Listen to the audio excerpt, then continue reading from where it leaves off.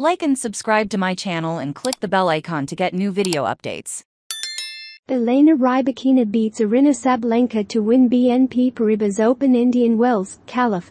Elena Rybakina defeated Aryna Sabalenka 7-6, 6-4 on Sunday to win the Bnp Paribas Open and give the world's second-ranked player only her second loss of the year. Faces off in the semifinals. League leader Iga Swiatek advanced to the final, defeating Sabalenka for the first time in 5 career meetings. For the first time in their budding rivalry, the match did not go past 3 sets. Sabalenka went the distance to beat Rybakina in the Australian Open final in January. In that match, Sabalenka shot 17 aces and recovered 1 set to win her first Grand Slam title. I'd say I was super disappointed with my serve, so I was back in my old habit, she said. I overreacted a bit and wasn't there in the first 2 games in the second set.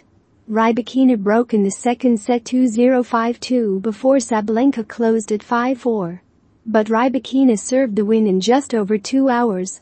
Rybakina earned $1,262,220 for the win. Sabalenka earned $662,360. It has been an incredible 2 weeks here, Rybakina said during the award ceremony on the pitch. That was the first time it went my way, Rybakina told the crowd. With that, Sabalenka stepped forward, picked up the mic and said, "I'll make sure it's the last time." She then smiled, a funny moment of hilarity after another intense match between the women.